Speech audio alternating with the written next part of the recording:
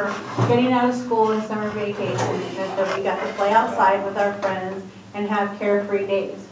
However, nowadays it seems like more and more children are having structured events. Kristina, do you think that summer vacation is turning into a different experience for the new generation?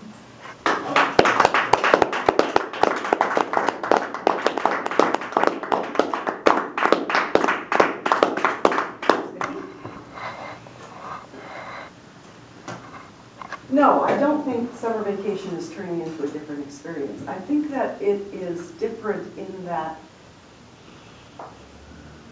there isn't as much ability to trust strangers as there used to be. We used to be able to just go out in the neighborhood. We'd go out first thing in the morning. We'd play all day with the neighbors. Mom could come out on the porch and holler, and she'd know where we were. Neighbor moms were watching. As we have gotten more urbanized as a country and cities have gotten larger, I think that that is no longer the case in a lot of places. In our neighborhood, it is. We live on a cul-de-sac. Our kids were like that growing up. They were able to go out and play in the neighborhood. Our daughter lives in a situation now where her kids can go out and their neighbors can watch them.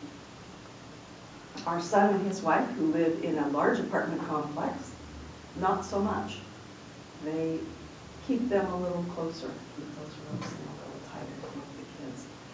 It's unfortunate. It's unfortunate that we can't trust for our children to go out and have that kind of experience that we had as kids. I feel bad for them. Hopefully, it's not being replaced with hours and hours in front of a TV set instead of getting out. As far as structured activities go, there are soccer teams and things like that people can join, and kids do. Normally, that's a little bit older.